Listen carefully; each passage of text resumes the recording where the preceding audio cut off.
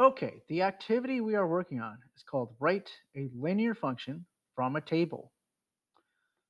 Okay, so in the beginning here, we can take our x value and we can plug it in here and figure out what we're multiplying to get our answer, right? So if I put 1 here, something times 1 gives me negative 10. And the answer is negative 10, right? Negative 10 times 1 gives you negative 10. Negative 10 times 2 give you negative 20. Negative 10 times 3 is negative 30, and negative 4 or negative 10 times 4 is negative 40. But as you get a little bit more complicated, it's a little bit more difficult to just figure it out by plugging in what they give you. So let me show you the way that you can figure this out.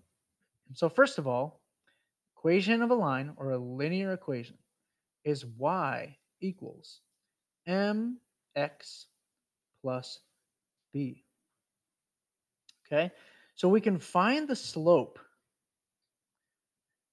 by subtracting our y's and then subtracting our x's. Remember, the slope formula is y2 minus y1 all over x2 minus x1. Okay, so like I showed you before, let's look at our y's and look for the bigger y in the direction that you're going. So it doesn't matter where you go, but let's do this one. This one's easy. 17 minus 0 is 17. So I subtracted the y's, right? And if I started with this one, I need to start with this one. 5 minus 4 is 1. So the slope of this equation, the m, in other words, is 17. Now, I could put that right here, 17. Now I need to solve for the y-axis intercept. It looks like it's a negative number. So I can take any x-y pair. I'm going to do 4, 0 because I said it before and I'll say it a billion times. If you have a 0, definitely use the 0. So I'm going to use 4, 0 as my xy pair. And I'm just going to plug it in now. So my x is 4 and my y is 0. So since x is 4, I'm going to put it right there. And since y is 0, I'm going to put it right there. So 0 equals 17 times 4 plus b. Okay? 17 times 4 is 68. So 68 plus b equals 0. And then to solve for b, we just subtract 68 from both sides. So I'm going to subtract 68 over here. And this cancels out, and it's going to give me my answer, which is b equals, running out of space, b equals 0 minus 68 is negative 68. So I'm going to go ahead and I'm going to type that in right here. Now be careful. It has the minus sign, so you don't want to put a negative there. The minus and the negative can be used the same way, right? Okay, when you jump up a level, all we have to do that's different is we have to plug in the whole equation. We know the equation of a line or a linear equation is y equals mx plus b, right?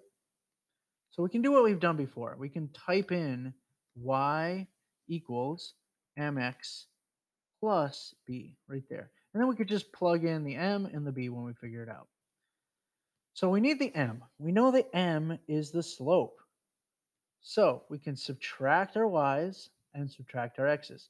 So let's go 89 minus 88 is 1.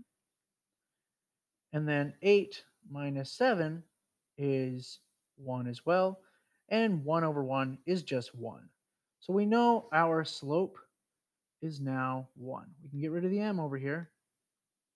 And we can just put 1, 1x. If you just said x, you'd be right too. Right then, we need to solve for the y-axis intercept. How do we do that?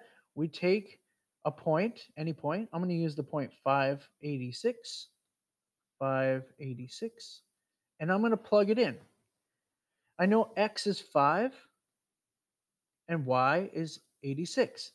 So since y is 86, I'm going to put it right here. 86 equals, I know my slope is 1.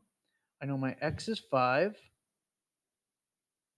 And I'm solving for b. 1 times 5 is 5. So 86 equals 5 plus b. And then I'm going to subtract 5 from both sides. Minus 5. This will cancel, leaving me b equals 86 minus 5, which is 81. And I'm just going to come over here where my b is. I'm going to subtract that, and I'm going to put 81. Okay, I jumped up to the 90 plus IXL level, and we have a problem here that says write the linear equation, gives the rule for the table. We have basically the same thing, just bigger numbers. And I think we're going to be dealing with fractions. So let's find our linear equation. Y equals mx plus b. Let's type it in here as well.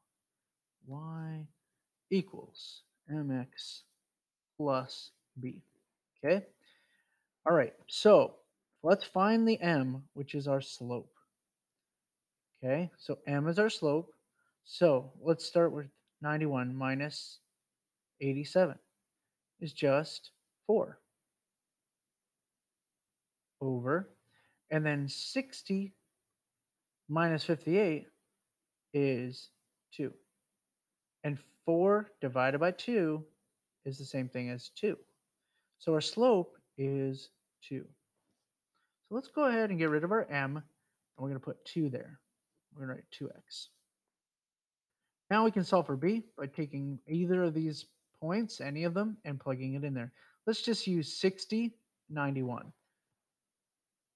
I chose 60, 91 because 60 is a nice even number. 60, 91. Remember, 60 is x, 91 is y. So y is 91, slope is 2, x is 60, and we're solving for that b again. So 2 times 60 is 120. And then equals 91. Okay, 2 times 60 is 120. Then to solve for b, we're just going to subtract 120 from both sides. Minus 120.